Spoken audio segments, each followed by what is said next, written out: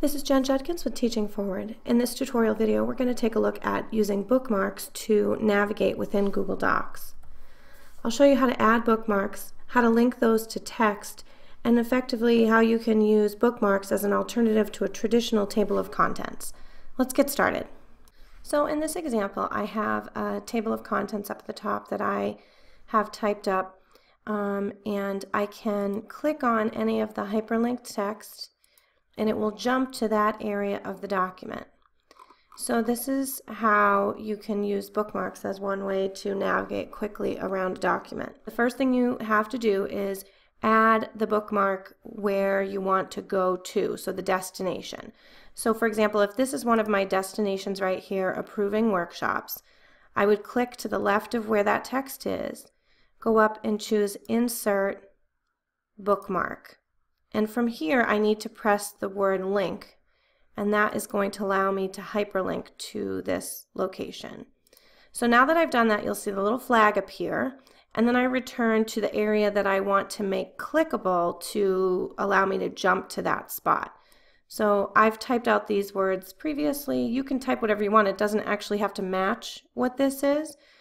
So I'm going to highlight that and then choose the link icon, or I can right click, either way.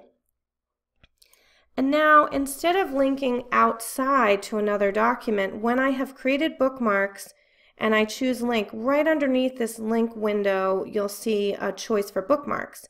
And if I click this little icon here, it will expand and show me all of the different bookmarks that I've created within this document. So I can choose the one right here that I just made and then apply. One final suggestion is to link back to the top of your page where the table of contents is. So in other words, if you allow people to click easily to different parts of the document, which might be many pages away from the navigation that you created, instead of forcing them to scroll back up, you can actually add a linked footer like I have here. So see where it says return to table of contents? I want to link that so that at the bottom of every page they can return to this area. So remember, if this is my destination, this is where I would add the bookmarks. I'm going to choose Insert Bookmark. Make sure you hit link.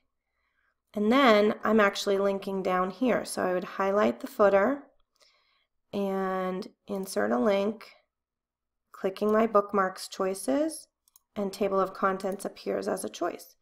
So now at the bottom of every page I can return to the starting point. And that concludes our tutorial on using bookmarks. Thanks for watching. For this and other tutorial videos and help with using technology in your classroom, check us out online at teachingforward.net.